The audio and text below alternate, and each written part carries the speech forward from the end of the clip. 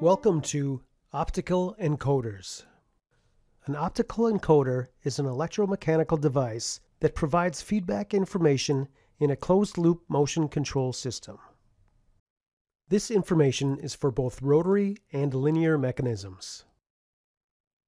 Optical encoders provide information for direction, position, and velocity. Direction, position, and velocity. Let's adjust the velocity of this motor.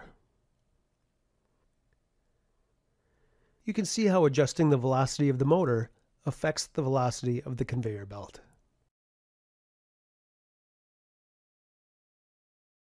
An optical encoder typically has four major elements: light source, light sensor, optical disc, and signal conditioning circuitry.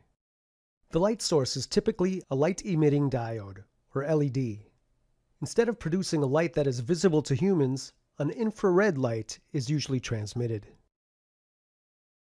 The light sensor is a phototransistor.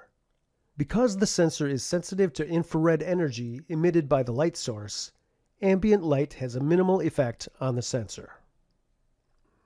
Optical disc. A disc is placed between the light source and the sensor. It is connected to the shaft being measured so that the disc and shaft can rotate together. As the disc is rotated, light alternately passes through the translucent slots and is blocked by the opaque areas between the slots. The phototransistor is connected to the signal conditioning circuitry. The signal conditioning circuitry consists of a load resistor and the Schmitt trigger. Let's see how the circuitry works as the light is alternately blocked and passed to the transistor. When light is present.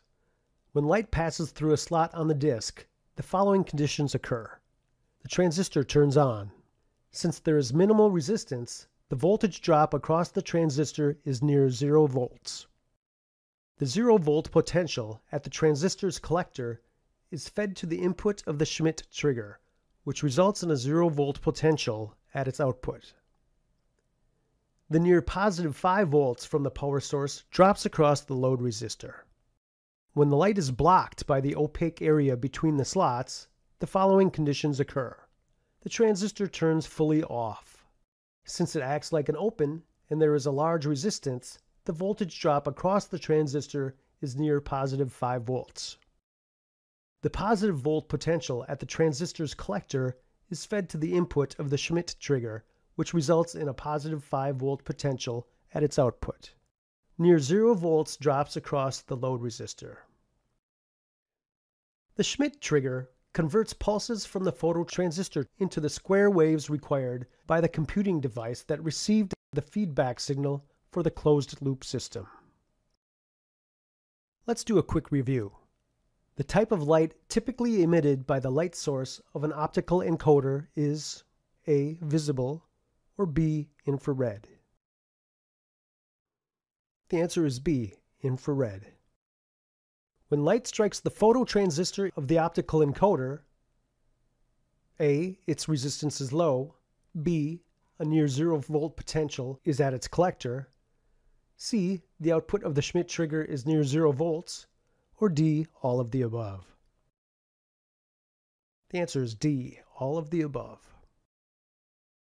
When light from the light source of the optical encoder is blocked, what drops across the load resistor? A, near 0 volts, or B, positive 5 volts? The answer is A, near 0 volts.